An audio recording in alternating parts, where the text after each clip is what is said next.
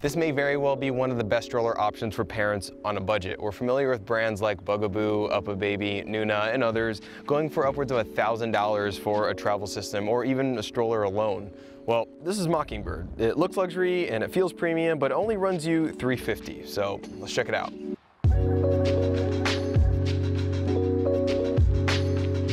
Hey guys, Andrew here with dad.verb. So as I mentioned before, what you're looking at is $350, which puts it on par with brands like Britax and Kiko, but it's still able to maintain this premium aesthetic that's similar to my main go-to, the Uppababy Vista.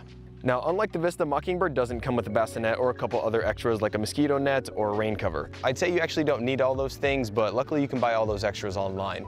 And after adding all the same accessories, you're still coming out under $500. So let's work our way from top to bottom, starting with the handlebar. It's rocking that nice penny leather look, which also comes in black. In the middle, you'll also notice the levers that engage the one-handed fold. It's a super convenient feature that I'm a fan of, and both the fold and the open are simple motions to get used to. Some folds can get really complex. That's not the case here. Checking out the buttons on the side, they allow you to adjust the handle level similar to the Bumble Ride Speed and the Britax Be Free.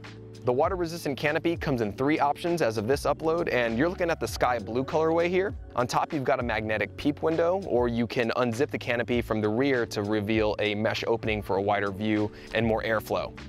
The frame is made of aluminum and feels pretty dang strong. It actually weighs around the 26-pound mark, give or take a few, which puts it at the level of the Vista, but what it can't do at the moment is expand to a double. So it's feeling more like the Upper Cruise at the moment. That said, I don't think they would have built such a heavy, sturdy frame without plans for double expansion down the line. If I were to make a bet, I would say that they're working on adapters right now, but that's just speculation. We'll see how it expands to doubles in the future.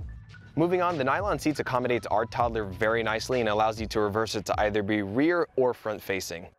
On the back, you've got a handy pocket ideal for your phone. It also has a one-handed recline with that full range of motion we like to see.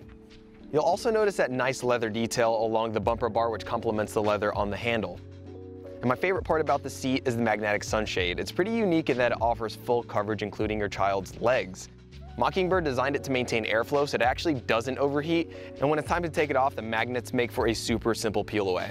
The stroller is newborn compatible with the addition of their infant insert, the bassinet, or the car seat adapter. Their adapters can accommodate a number of brands including Nuna, Britax, Cybex, and Maxi-Cosi, but check out their site just to be sure on compatibility.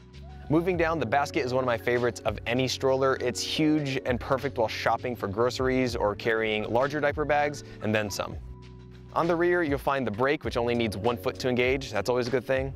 The foam wheels will never go flat on you. It's got a nice feel and pushes very smoothly. The front wheels can lock out if needed, and to round it out, it's got great suspension so it can handle some good bump if it needs to.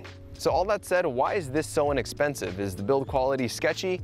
No, it's actually pretty legit, as you've seen. It's JPMA safety certified, among other things. I think what it all boils down to when it comes to price is just their sales model. Much like how Dollar Shave Club and Harry's shook up the razor business by selling direct to consumer, Mockingbird functions similarly and isn't sold through a wholesaler like Bye Baby. In fact, Mockingbird was actually started by a Harry's alum, which is pretty cool to see these New York startups challenging these Boston powerhouses, because New York has struggled against Boston for quite some time. Jaylen Brown is going to get a little room service. Guys, seriously, I love this stroller. It's about time something like this finally came along.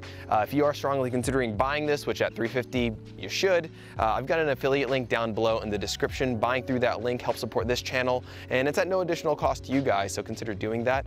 That's all I've got for you guys. If you found this video helpful, smash that like button down there. It looks like a thumbs up. For more videos and reviews for new parents, please consider subscribing to our YouTube channel. Thanks for watching this one, and come back for the next one. God bless, guys. Later.